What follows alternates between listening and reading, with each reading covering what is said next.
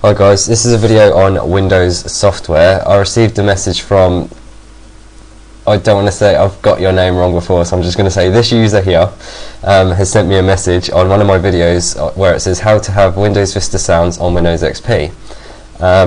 Basically he wants to know if you can change his icons on his computer. Now there is a piece of software called Icon Packager which can do this, and you just load in a set and it will load it all up, but there's also a freeware equivalent called Icon File.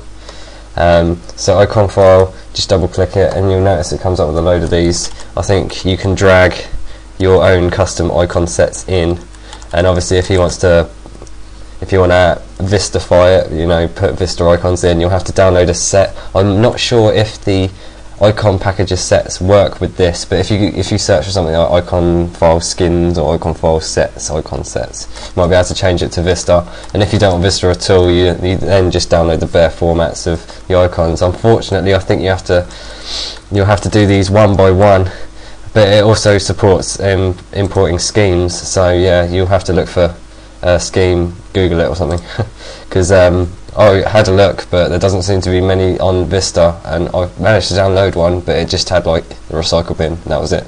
So a bit pointless. So it's up to you where you get these icons from, but Icon File is a freeware application to change your icons. Now if you really want to go all out, then there is something, old good freeware Icon File. I'll leave the link in the description to download it. If you really want to go all out and getting your icons to look like Vista and pretty much everything, like things in the system tray like network icons and sound icons, and get everything to look like Vista, then you can get something called a Vista Icon Pack. Now Vista Icon Pack was made quite a while ago. There was a version 2.1 which was a patcher, and then they came out with version 3 which just contained icons. That's for developers. I mean, you might be able to download version 3, the developers edition, to import icons into this, so you can do it manually.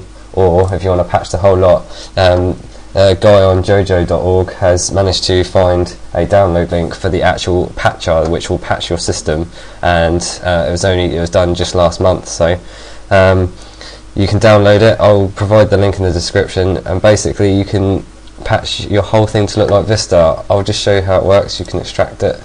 I've just downloaded it. So you just double click Vista Icon Pack, double click Vista Icon Pack, System Patch, next, I accept, next. I'm not actually going to apply it, I'll just show you what the options are. So patch Windows and applications and install additional. We just want to, it says Vista Icon Pack version 3 main icon patch log on screen, no, boot screens, no, patch Internet Explorer icons version 6 only, yes. Patch Windows Media Player icons and bitmaps, no. Just turn it off. And install Vista mouse cursors, so you can also do your mouse cursor with this if you really want to. And auto update, nah. Vista drive bar status, where you go into my computer. I don't know if you've seen on Vista, instead of dragging your mouse over and showing the free space, it's got a little bar that shows you how much free space you've got. So if you really want to make your computer look like Vista, then try this out. And Vista tooltip, which is when you hold your mouse over here, it shows a box which has got a preview of what you're looking at.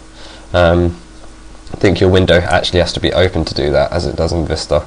So if you have it like that and have it in the background, then you can hang it over here and it will have a box here that previews it. So that's about it really. I can't really suggest anything else apart from using Icon File to edit your icons if you want to go through them one by one.